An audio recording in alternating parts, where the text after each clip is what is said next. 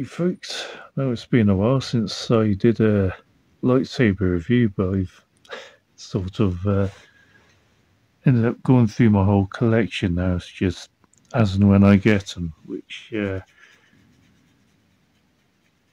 is going to be probably a two-ish, probably more each year. I'll probably start winding down a bit, but there's still a few of these on to go through.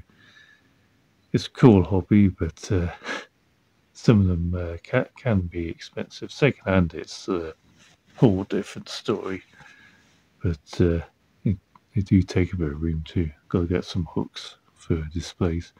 Anyway, I'm rambling here. So yeah, what I've got here is it's a second-hander. It's Saberforge, and it's what's the name? It's Chosen. That's it. It's Chosen and mk1, which quite obviously is based very heavily on the Luke Skywalker's hilt from Episode 6. Just a slightly more streamlined version, which a lot of lightsaber companies seem to do a kind of light streamlined version. Obviously, Saberforge does. Ultra Sabers, well, streamlined as what Ultra Sabers in the Ultra Saber size anyway, and the LGT clones they got a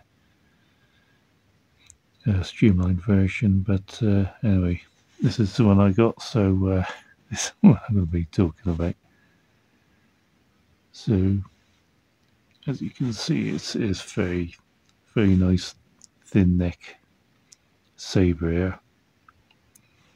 The thing I like about this streamlined version, it doesn't have that big chunky control box which the genuine article does, which I think really kind of very clunky and uncomfortable looking thing, which seems to be a feature on the original trilogy lightsabers for some reason.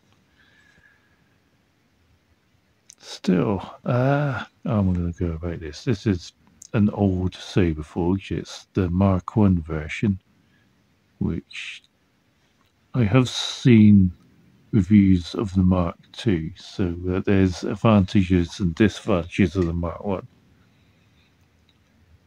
I. Specifically, I can turn it around.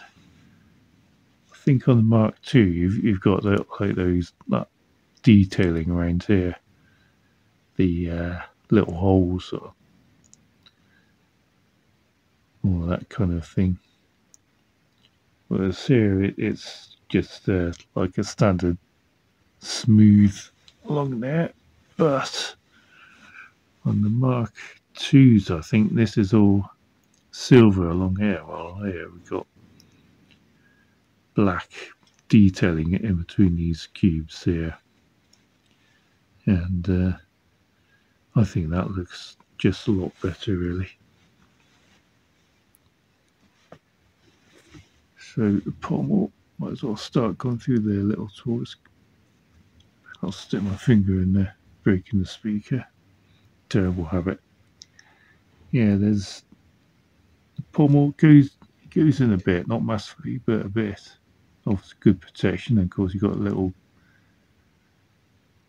kind of grill set up in there. I just had a glimpse of it then, but I lost it.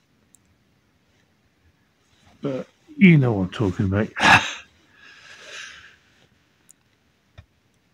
So obviously you've got this kind of brushed aluminium kind of finish to it. You've got the Covertech wheel. It's that nice Covertech wheel with the kind of detailing around there.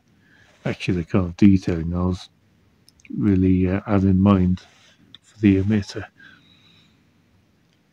was that kind of thing. But yeah, that looks very nice. You got the classic Luke Skywalker kind of grenade grip along here. Is that grip? Yeah, it's all black and silver, very grippy in there.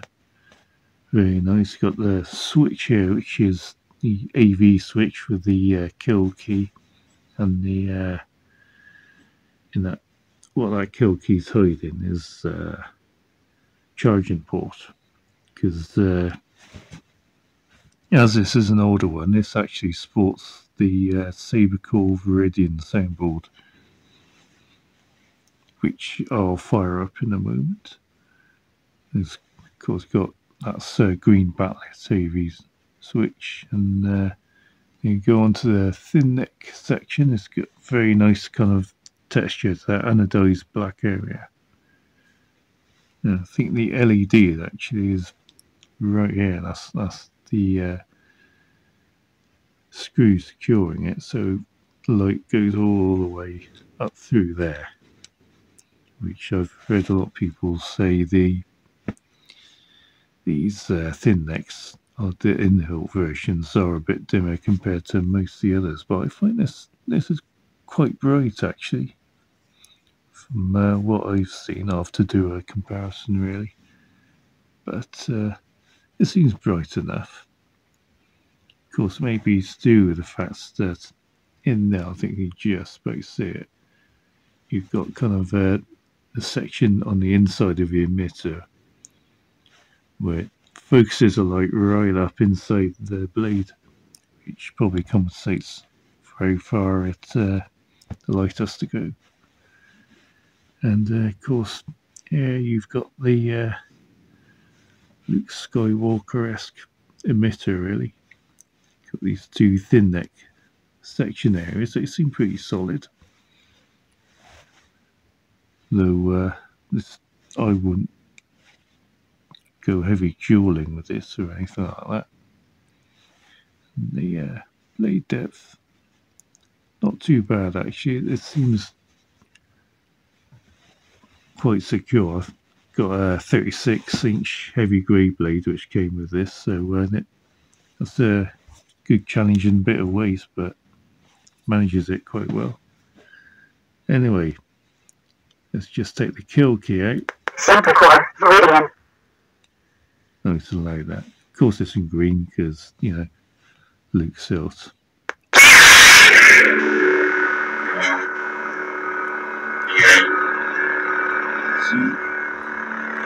Looks quite bright. Nice kind of bright look to it.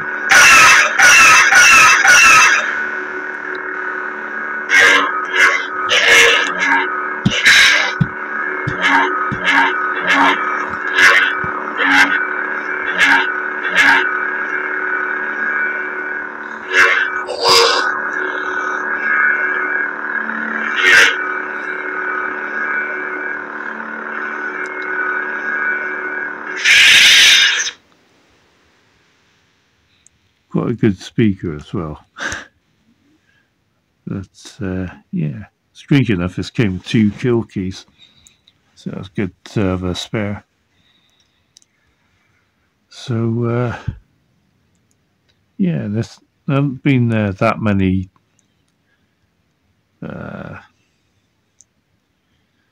things to say. Haven't been that many thin necks in my collection. I think I've just got about one other, I think, that Fireblaze. But I just saw this on eBay and thought, oh, I need a lightsaber which is a single colour green, and this seems like the perfect one for a green, you know, kind of a hero green lightsaber. So overall, I'd say I'm quite happy with this. It's a very nice looking hilt. The electronics still work quite well. And, you know, it's an older soundboard and no smooth swing or anything, but quite responsive as you heard. So, hopefully I've been waving this around, this camera around too much. Of course, I'm talking about the saber I'm trying to film at the same time, and I'm not one for doing more than one thing at the same time and doing it well. still, if you enjoyed this, look at this Saberforge Chosen, and a little demo of the old electronics. So I'll do a few shorts of some of my sabers, which are the older stuff, some with the newer stuff as well. So hopefully you enjoyed this review and found it interesting having a look at this lightsaber here, and it'd be interesting to hear about what Saberforge purchases or eBay purchases you have, or just what lightsabers you have in your collections, or comments on their sales really. So that's all for now. Thanks if anyone who's watching at this point, always appreciated, and see you in the next one.